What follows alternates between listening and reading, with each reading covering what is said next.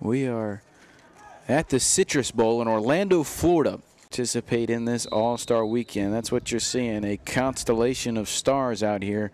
Players cold from all over the country and invited to take part in this All-Star Weekend. Let's see what they have dialed up. It is Logan Wilcox out of Holland Patton, New York. Around the edge they go. Rolling to the right. Shoots it and completes it to Phillips, number 86. These kids advancing into the latter stages of their prep career, showing what they've got here in Orlando. Complete. Number 26, Ty Freeland from Petersburg, Virginia, who comes down with it here as we watch the replay. He just lofts it out there. Wilcox was the lefty on that last drive who led them down the field, and he's back in at quarterback for the blue team. So number 4, Wilcox under center, goes straight ahead with the sneak, picks it up. Nice play. Really good forward lean to get that first down right from the get-go, making plays along that defensive line.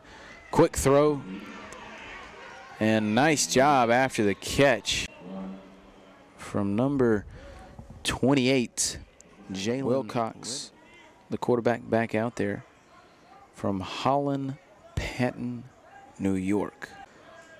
Lefty, shown some nice footwork. Nice release. Might be going to that man right there. Rolling to the right. They will throw it. Complete. Nice player. Makes a nice catch there off of the nice throw from Logan Wilcox.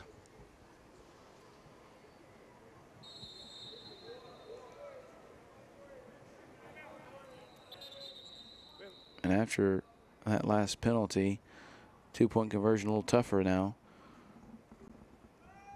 Looking to throw it. Dumps it off. It's good.